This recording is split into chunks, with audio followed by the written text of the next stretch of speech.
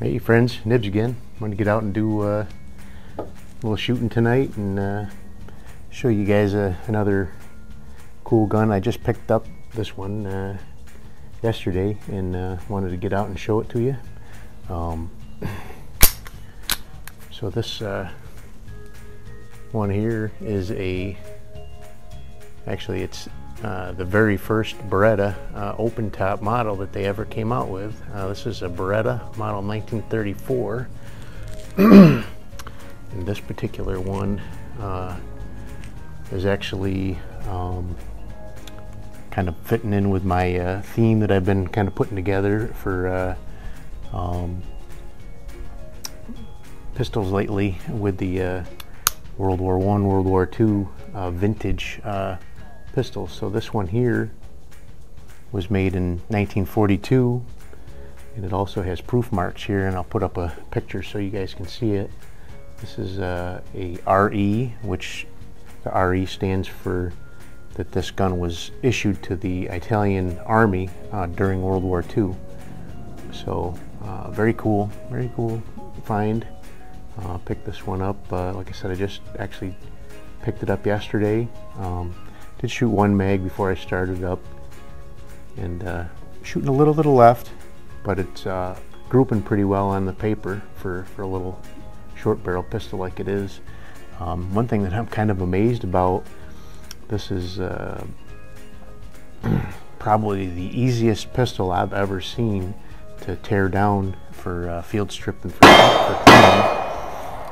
We've got some officers over at the other range doing some pistol training, so got to bear with the gunfire in the background. But so this one is so easy to field strip, I just couldn't believe it. So first thing you do, take your mag out, make sure you're clear, and then so this is the safety lever here.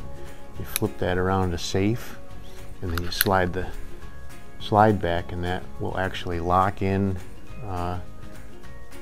to the slide and lock the slide back. Now all you do is you push back on the barrel, kind of tip it, and the barrel will come out.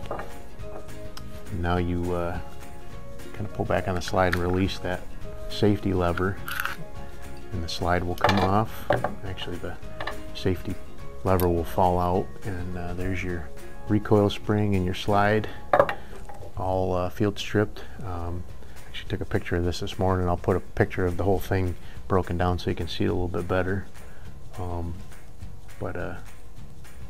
Just in reverse, put your recoil spring back in your slide, line the slide up on the grooves. You want to make sure that your recoil spring is, oh, I forgot to put the, gotta put the safety back in first, safety lever. Make sure your recoil spring is lined up.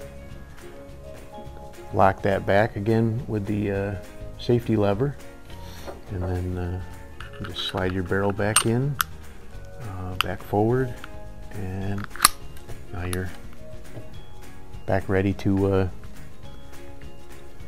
work this action again. So real easy to work, real easy to clean. Doesn't have a mag safety, but it does lock open on an empty chamber. So this one's the model 1934, which was chambered in 380.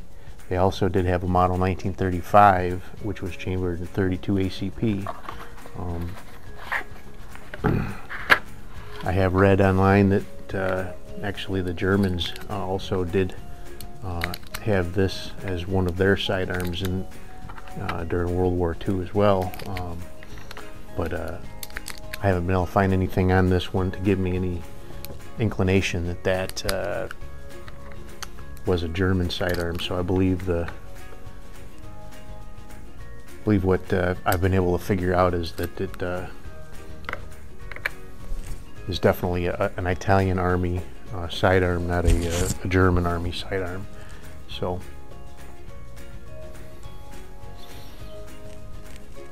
just got a target sitting out here at about 10 yards. Take a couple shots. Just do it from sitting down here so you guys can see me on camera here. I do have a camera running out there to show. And you can see the target to the left already is the one that I shot off camera. All the rounds are off to the left, but still not grouped too bad.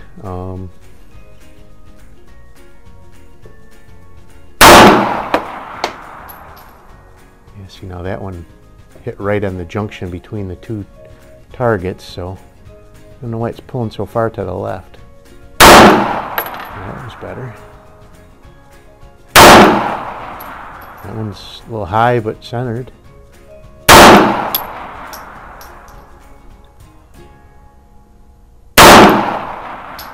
Got a nice little group going there just off to the left. Not bad. I think I got one more. Yep, so locked back, safe and open. I got the live footage here with the target, so really no need to show you a separate video or anything of that. So, but as you can see, my first shot was like right at the junction between the two targets, just onto the target I was shooting at. But the rest of them are all right there. Nice kind of center of mass, a little bit to the left, but not terrible shots. I'm sure with a little bit of practice I could really get this guy going. So it does looks like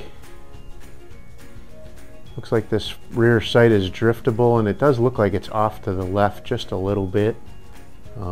So if I wanted to get crazy with it, I could probably drift that over to the right just a little bit and get that group over to the center. But I guess just as long as I know to compensate for that, I could, you know, with practice get this thing going pretty good. So anyway, I don't want to make this one a terribly long video, but I just wanted to give you guys the unboxing tour, so to speak, of the new Beretta. This is actually the first firearm that I own that was made by Beretta. Out of all the guns I got, I just have never picked up a Beretta. I've looked at 92 FSs all over the place, but just never really felt the urge to pull a trigger on them, so to speak. So anyway, it's a cool little gun, and it's a welcome addition to my collection, World War II vintage.